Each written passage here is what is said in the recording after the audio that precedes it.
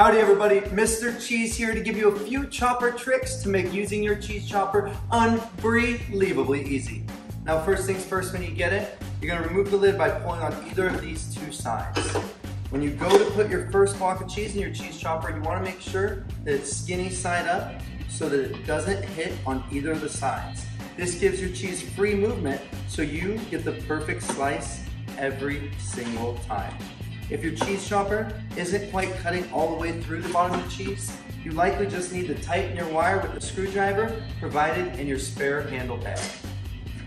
When you're all finished up using the cheese chopper, you want to make sure that your handle crossbar completely seals with the top of the cheese chopper lid so that when you snap on your lid, you have an airtight seal that keeps your cheese fresh. Now if you haven't already, go put your cheese chopper in your cart now so you can have the unbelievably legendary cheese chopper in your fridge at home.